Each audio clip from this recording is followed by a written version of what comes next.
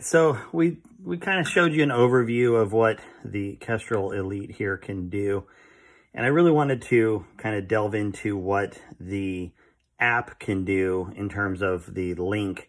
And I think that's one of the biggest reasons you would probably buy one of these. Aside from the ballistic ability, the ability to do all of your pre-work into your phone or pad. And I'm using my pad here because it's a little bit bigger and easier for you to see. At the range, I use my phone. I just kind of came up with some different stuff in here to show you what it can do. So we're going to put this down for a minute, and we're going to concentrate on the app. Now, there's a couple of really simple things. Now, these are represented over here also to some extent, but we have single target engagement, which is just going to bring up kind of one target, and you can make an adjustment in here, but that's really not what we're in here for. What we're in here for is the gun profile management and the target card, which also is the range card. So let's go to gun profile management first. So you can create multiple guns in here. So, you know, maybe you have a 6.5, a 6, a 7 SAUM, a 284, you know, whatever, a Dasher, BRX, whatever. You've got 4, 5, 6 different guns, and this allows you to create a profile for each of them. So I just created a, just kind of a generic 284 gun for the purposes of this video. And what that lets me do is a lot of things that are on other ballistic calculators. So you can name it. So this one just happens to be called test profile. Bullet diameter, weight, ballistic coefficient, all easily found on most bullet manufacturers' boxes. Muzzle velocity, your zero range, bore height, stuff like that. Now, let's say you are entering any of this, and this, I'll be honest, this is something that this app does that a lot of other apps don't do well, is not everybody knows what the difference between bore height and zero offset and all this other stuff is. They're really good about telling you, you just tap on it, zero range. 100 meters is recommended to avoid zero shifts, blah, blah, blah. Okay, great. What is bore height? Well, we want to measure from the center of the bolt to the center of your windage turret. Great. Now I can make sure I have accurate numbers. Zero height, if you're using a suppressor or night vision. Well, I'm not, so I know I don't need to put a number in. It also explains what the difference between TMOA is, which is true mils, versus like shooter mils, which is 1 inch at 100, 2 inch at 200. I prefer to shoot at true mil or true minute. Anyway, it lets you know what you should be putting in here. And I really like that feature, again, just because it makes sure you're putting in correct data. So we're going to go ahead and save that. So now we have a good gun profile. Now, the first thing we want to do is make sure we send this gun profile to the Kestrel. So we need to select, we're going to tap on the gun profile we want to send. If I had multiple guns, I could send them all. And we're going to click on Send Profiles. So there you go. Now it's going to say, this will overwrite your Kestrel. Okay. Now you can also append it, which will create sort of like secondary secondary profile. I don't really like doing that. I want to make sure that my devices all are the same. If I update something, there's a reason, and there's probably a reason they all need to be done. I'm sure there are reasons out there that I don't know because I don't know everything. But for me, overwrite is what I like. So we're just going to overwrite it. That is now sending it to my Kestrel, and it is overwriting the data in here. So I will show you where that data is right now. So we're going to go into ballistics, and then we're going to scroll down, and gun is on test profile. And now it says, okay, there's my feet per second, my G7 profile, what the ballistic coefficient is, and all of the other data I can look up easily. So enter it here, really nice and clean, and pop it over. All right. So now that we have a gun in here, we need to put in our target card. And then there is also a range card that is automatically created within the unit. And I'll explain the difference because it can seem confusing. Well, if I have a target card, why do I need a range card? The biggest difference is the target card. And this is something that, if I'm not mistaken, only the Elite will let you create 10 different cards. I believe there are a few other models that will let you create several targets. but the Elite is the only one that lets you do a full 10 card target card. So the difference is the target card lets you dictate what range and other features for 10 targets specifically. So maybe you get to a match and you get to lays out every target ahead of time. You can come in here and boom, boom, boom, boom, boom, boom, boom, exactly what needs to be done, instead of, you know, flipping through the phone or, you know, the Elite and pulling up a specific range like, oh, okay, it's 600. Let me see what the come up is. You have all this data at your fingertips, which is also on here, which I'll show you in a second. So you can do two different things with this. If I have been out shooting and I've made adjustments in here, I can actually pull my targets down from the Elite into the app and then work with them.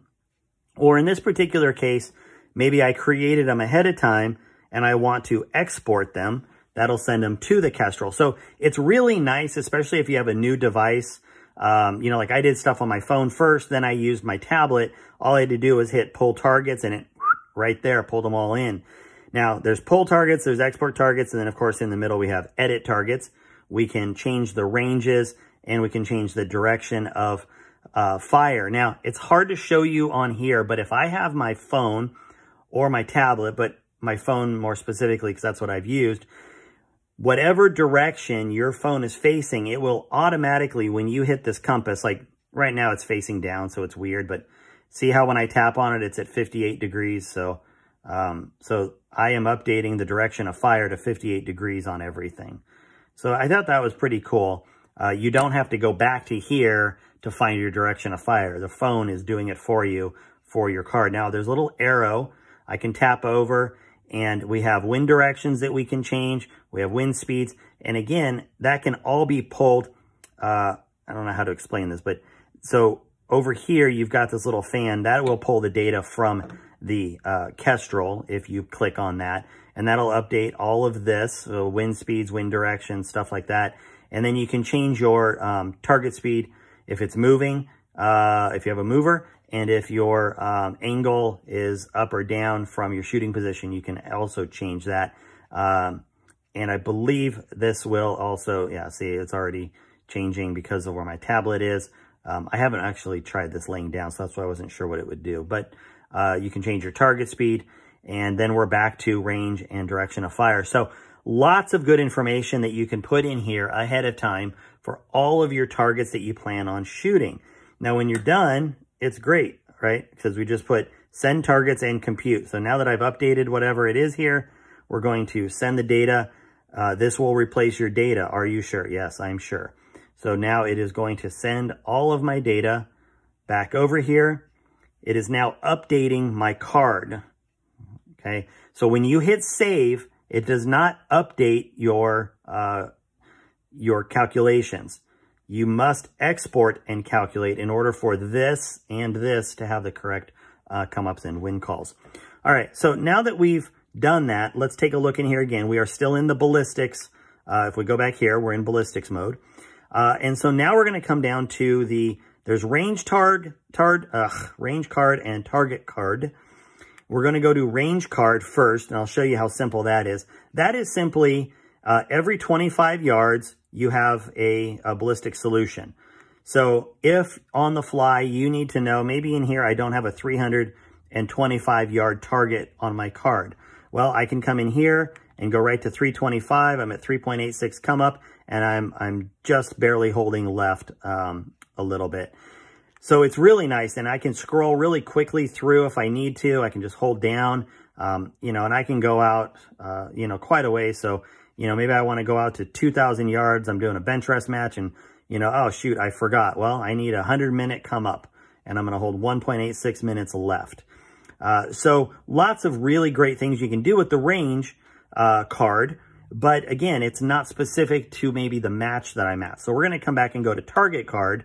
Now, all of my solutions are in here. Target A, B, C, D, my elevation, and my wind. And then I have my wind and my trace.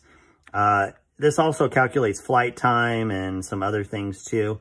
But it's really nice that all of this can be entered ahead of time and then thrown in. And then I can make the decision during the match, well, you know, maybe I lased it wrong and it's actually 50 yards shorter. Okay, well, now I can come back real quickly, hit the range card, come back and find, you know, 50 yards shorter and see what that's done. Or maybe I'm a couple hundred yards off, or maybe they changed a target and I need to make a quick adjustment. I can do that all in here. So the relationship between the app and the Kestrel, I think, is a really great, I mean, it's obviously a great selling point, but I think it's a really great feature that, you know, allows you to maximize what this thing is capable of. Now, there's obviously your standard settings. You can change temperature and pressure and wind, you know, whether it's miles per hour, kilometers per hour, yards, meters, whatever. No snake on this, only on the Kestrel. And then this button down here is going to be my profiles, like we talked about, and then back home. So, you know, the app does exactly what you need it to, a few extra things above that. But really what it seems like they've done is they've really targeted the app to maximize what the Kestrel can do and to give you the tools to put in the data that you need, get it into your Kestrel, and have this be your only necessary piece of equipment. And, you know, again, I've seen guys pull out a phone and then you know, an anemometer and, you know, maybe they've got something else that they're using and whatnot. You know, it gets a little clunky. And, I mean, I'm a gadget guy. I like having gadgets. But the more I play with this and the more I realize that it is the only tool I need to have to really have an effective day of shooting, it really makes me happy. And I don't know what else to say about it. It's just a really well-made thing. It's got these rubber gaskets and, you know, easy, you know, AA batteries, well protected. You know, the bottom line is it does what it's supposed to do. And I think that's everything that you can ask of it.